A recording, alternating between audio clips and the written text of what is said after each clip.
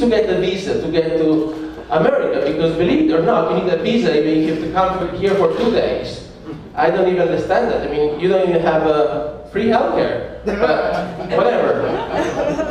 So, what they asked me here is if I ever been, or if I was ever involved in espionage or sabotage, terrorist activities or genocide, or between 1933 and 1945, I was involved in any way in persecution associated with Nazi Germany or its allies.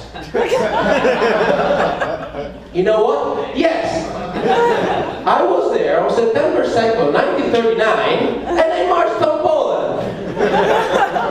Then 96 years later, I thought Poland was too small, so after 27 facial lifting I did with Berlusconi's daughter, I decided to invade America with a plan, a ladybug, and 20 salami.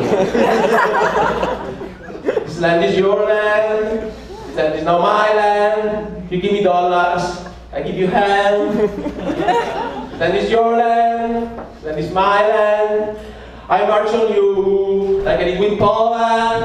Can't do that. Can't do that. So, let me tell you something about my girlfriend, one last thing. She told me I'm not man enough. She said, Joe, you don't even open the car door to me. I said, Katie, that's a very cultural thing. I mean, in Italy, a man opens the car door to a woman on an occasion. When he has a new car or a new woman. As simple as that. But inside me, I was thinking, am I man enough?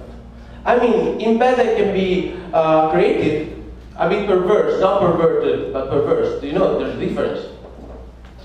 Do you know the difference? No? Let me tell you the difference. So, a perverse person like me likes to use something like a feather to like tickle things up. Whereas the perverted one just grabs the whole chicken. Alright guys, you've been great. I will stay longer, but I got to wake up tomorrow to have some breakfast. So, have a good night. Have a great show.